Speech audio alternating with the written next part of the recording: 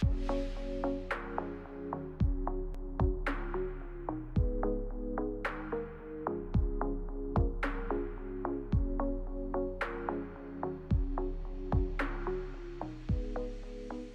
everyone, my name is Elizabeth and today I'm with my friend Suzanne. Hi. And she's going to take us step by step through how she got her fella... I'm with my friend Suzanne. Hi. And she's going to take us step by step through how she got her photo gallery wall done.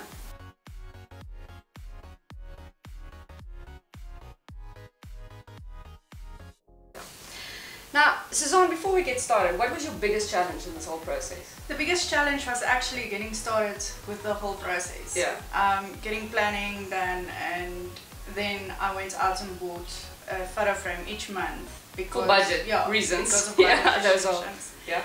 And then I got some ideas from Pinterest for layouts. Oh, okay. And then I just went from there. And then we're gonna get started.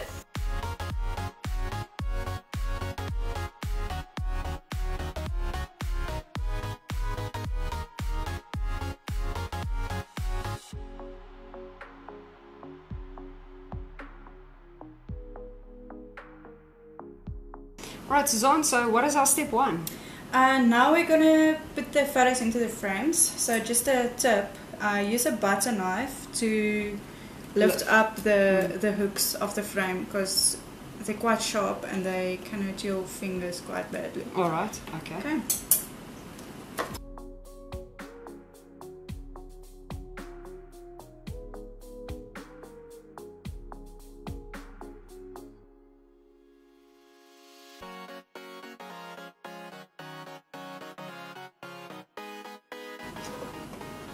Yeah, especially if you do a lot of these frames, I think your fingers are going to be raw by the time if you... Yeah, and you might lose a few nails as well. Awesome. Okay, so that's it. Fantastic. Alright, so on to the rest. Just another tip. The small frames are usually standing frames, so they have a little foot at the back. Which you just pull it off. Just pull it off, but take the whole cardboard out of the frame because you have to push down on it to take it off. And that might break the glass. Yes, the glass might break if you take that off. Okay. The other thing is they don't have hooks to hang it on the wall. So what we did on the big frames, they always have extras at the back of them to have the option of hanging it landscape or portrait. So we took the extra ones off. Oh, okay. Over there. Yeah. And we put it on the small ones. Fantastic.